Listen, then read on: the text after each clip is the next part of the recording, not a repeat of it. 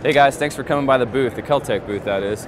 It's 2015 SHOT Show. Welcome. We're going to go over the Sub 2000 Gen 2. This will be a hot item this year.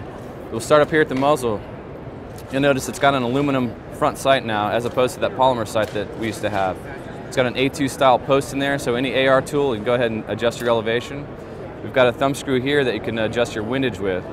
It also has a muzzle nut and a set screw. So if you take the muzzle nut off and loosen the set screw, you can actually screw the sight right off the gun.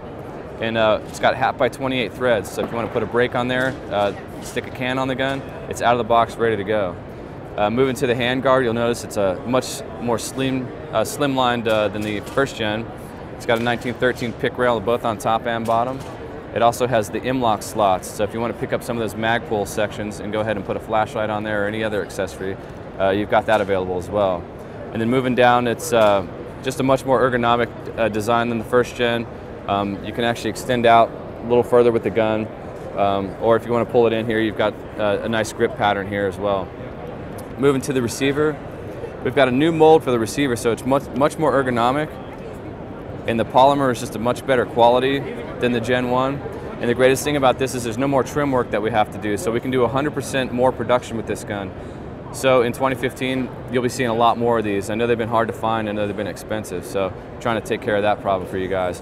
It will be in all the same variants, all the Glock variants, the Smith & Wesson variant, also the Beretta. And down the road, we're gonna do the M&P series mags for this gun as well. Moving back to the bolt tube, it's now black nitrided. It's just a really nice finish. And you come back to the stock. Now the stock on this gun is now adjustable. For some of those guys with the longer arms, that's been a request for years now, so we've finally taken care of that, added some more sling loops and just made it a tougher, more rigid gun.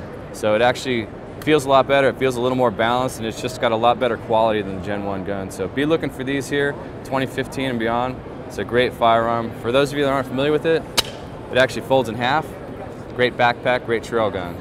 Thanks for coming by, guys. The MSRP on the Gen 2 Sub 2000 is $500.